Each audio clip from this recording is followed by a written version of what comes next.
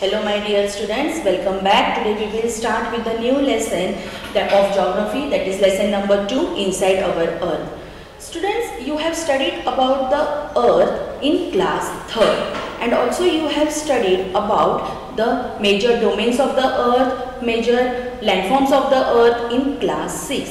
But students, have you ever thought of how these landforms are formed? Why do we have the major domains of the earth? So children, today in this lesson we are going to study about the earth in detail and also about the interior of the earth. Now students, earth, our home, is a dynamic planet. It is a dynamic planet. Why? Because it is the only planet which supports the life. And also earth is constantly undergoing the changes inside and outside.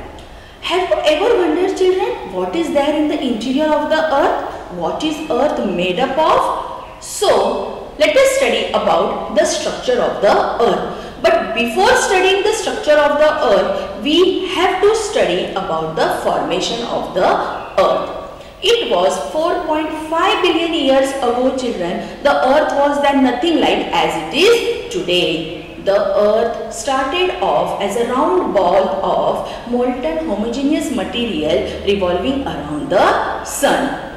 As the liquid slowly cooled down, the denser material which formed the earth solidified and sank to the center of the earth where they formed the metallic core. And at the same time, the lighter, less dense material were pushed towards the surface where they formed the earth crust, and this led to the formation of the earth with the different layers just like an onion on one another. When we cut the onion, we see the different layers on one another. Same way our earth was also formed with the different layers on one another. The topmost layer is called the crust. The layer below the crust is the mantle, and below the mantle we have the core.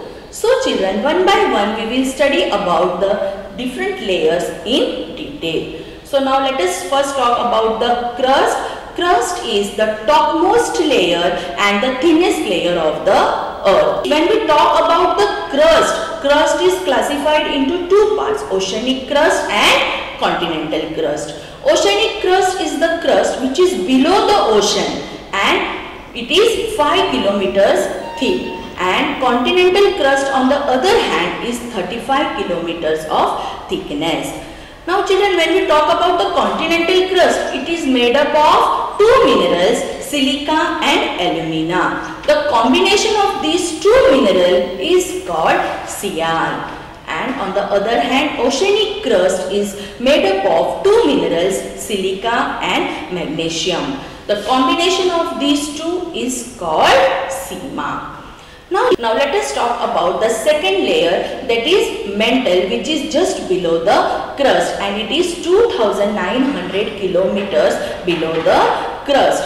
The temperature and the pressure within the mantle are high, and because of the temperature and the pressure, the material within the mantle becomes very viscous that even though they are in the liquid form, they does not flow freely. Now children, this is about the mantle. Now let us talk about the third layer of the earth, that is the core. Now when we finally go deep inside, we will reach up to the core. So again the core, we have two parts, the outer core and the inner core.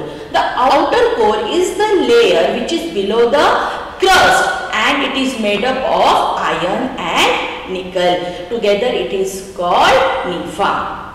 Now children, the pressure, the temperature and the pressure in the inner core are very high. They reach up to 5000 to 6000 degrees Celsius, and because of this pressure, the material in the inner core gets solidified. So we have studied about the three layers of the earth. For today, this much is enough, and in the next lecture I will come with the next topic, that is rocks and minerals.